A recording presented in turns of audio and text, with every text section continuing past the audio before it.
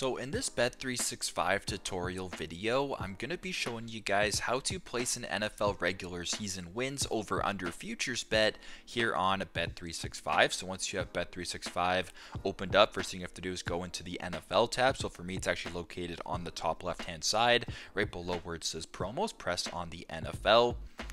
Then when you're on this screen at the top, it says lines, props, bet, boost, same game parlay. I want you to slide this bar all the way to the right until you come across from the right where it says futures. Go ahead and press on futures.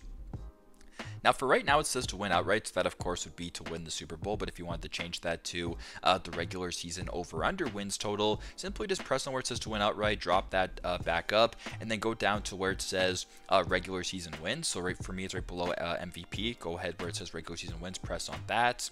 Then when you're on this screen, you have a whole bunch of different totals. You have the Arizona Cardinals over 3.5, under 3.5. You can slide down, go to all the teams, whatever the case may be, you can place a bet. So let's just say for demonstration purposes, we wanted to place on Arizona over 3.5. You can go ahead and press on that, set the wager, and then place the bet once that is done. So pretty straightforward. That's how you guys can place an NFL regular season wins over under total futures bet here on Bet365. Thanks again for watching, and I hope this video helped.